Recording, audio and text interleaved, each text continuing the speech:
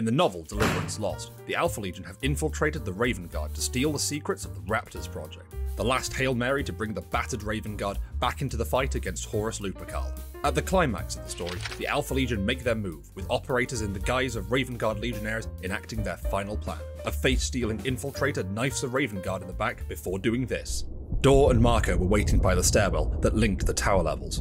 "What about the others?" asked Alfaris, glancing up at the landing above. "Done for. Let's get moving," said Dor, setting off down the steps. "Muster at Station 4. Alfaris could not afford to be drawn into the general muster. His instructions from his Primarch were to get to the main gate.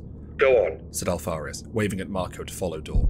The Raven Guard turned his back on Alfaris as the Alpha Legionnaire unsheathed his combat knife. Alfaris drove his boot into the back of Marco's knee, forcing him down even as he plunged the blade towards the side of the Legionnaire's neck. He sawed the serrated edge through Marco's flesh, almost decapitating him. "What's the delay?" Dor shouted back up from the landing below. Alfaris dropped Marco's corpse to the floor, readied a grenade from his belt, and moved to the rail above the steps. "Take this," he called, dropping the primed grenade. Dor caught it out of instinct. A slow second passed as he realised what he'd done, the grenade falling from his fingers.